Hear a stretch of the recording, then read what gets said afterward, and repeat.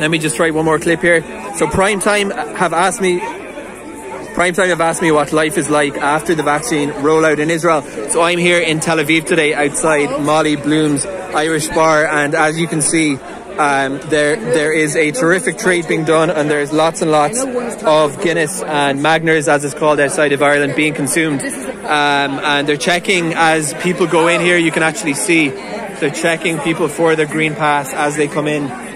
People are presenting the green pass on the phone, and they have a guy at the door here who's actually checking everybody as they come into Molly Bloom's.